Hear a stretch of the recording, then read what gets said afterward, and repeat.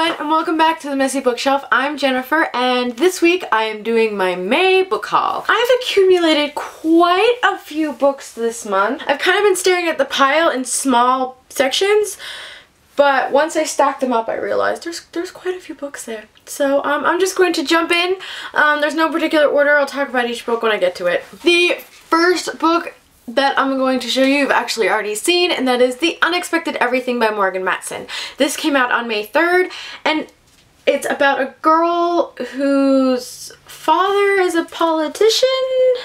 Yeah, she's a politician's daughter, and there's a scandal, and that's about all I know as from reading the front cover. I'm really excited to get to this. I'm hoping to get to this probably in July. The next book you've actually already seen as well, and that is The Merciless 2 by Danielle Vega. This is an ARC I received through work for an honest review, and this comes out on July 5th. I'm super excited to read this. I'm thinking it's probably going to be my plane read when I go to New York, but it is, I don't really want to talk about it too much. The Merciless is the first book, and it has like this cool red cover similar to this one, and it's about some freaky stuff. The next book is another ARC that I received through work, and that is Julia Vanishes by Katherine Egan. I think that's how you say her name. I'm not exactly sure when it comes out because my ARC says March, but I think they pushed it back or pushed it up to July. I'll put the date down here somewhere when I research and find out when it actually comes out.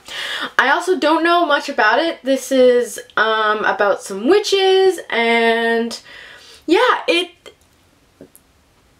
I don't know what to tell you because there's nothing on this cover. I had never heard of this book before, but from reading the back, it sounds kind of interesting. The tagline says, "Witchcraft may be illegal, but magic still rules." So that sounds kind of cool. Sticking with the ARC witch theme is How to Hang a Witch by Adriana Mather. This is another ARC I received through work for an honest review, and I know nothing about this. It's something to do with Salem and the witch trials, so it sounds pretty cool. I'll get to this probably closer to, when does it come out? It comes out in July, so I might get to it before it comes out, but I don't think so. Maybe I'll save this for a spooky Halloween read. The next book I bought at Value Village, and it is Daughter of Smoke and Bone by Laini Taylor. I've heard amazing things about this series and this author.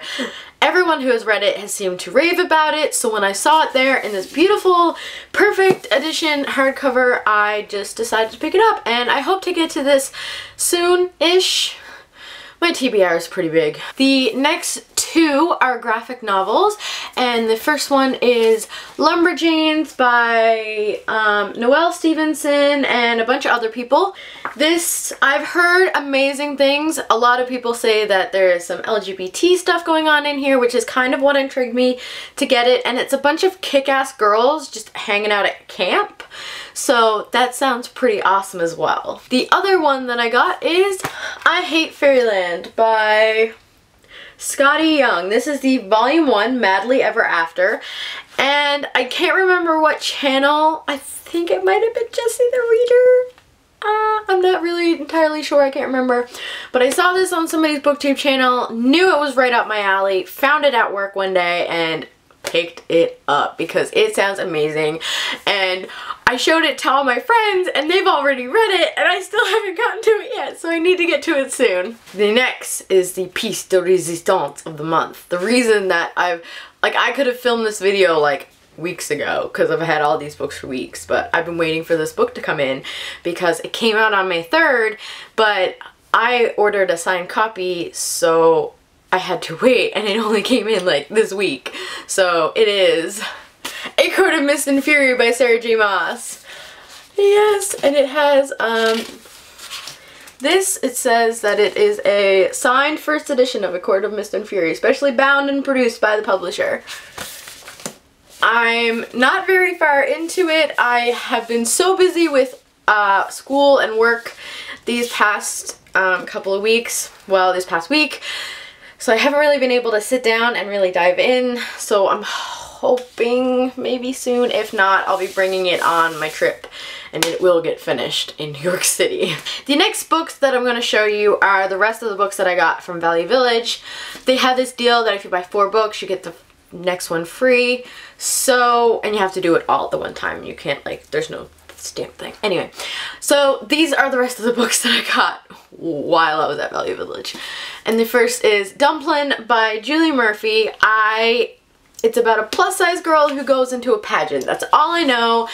I've heard some pretty good things about it. I don't know why I've been kind of avoiding it, but when I saw it there, I figured I would give it a shot and see what I thought. So I'll get to this eventually. The next I was super happy to see because, as you know, I've been reading the Amulet series, and if you've watched my videos for a while, then you know that I've gotten most of my Amulet series at Value Village. So it's no surprise that when I got there, I found number 5, the next one that I actually needed to read.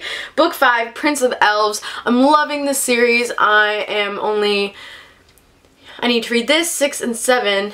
And that's all that's out right now. I hope that they continue on with the series after this, after number 7, because it's so much fun. It's a middle grade graphic novel series and you should definitely check it out. And the next 2 books I've actually already read, and when I show them to you, you'll understand why, and then you'll question me why I bought more, but you might understand. But anyway, the next 2 books are Crown of Midnight and Heir of Fire by Sarah J. Maas. Yes, I have purchased 2 more copies. I found them at Value Village in these like perfect edition hardcovers. Like, they're like pristine, they're a little dusty, but I think most of that's from my own house. I have the first 3 in the beautiful white cover UK editions, but my Queen of Shadows is hardcover. So when I saw these, I was like, I might as well just pick them up so my set will be complete, because when Empire of Storms comes out, I'm going to be getting it in hardcover. So now all I need is Throne of Glass in hardcover, and that's very hard to find apparently. So I'll be working my hardest to get that one so I can have a complete set. Will I get rid of my beautiful white UK editions? Probably not. I'll probably just put them in here.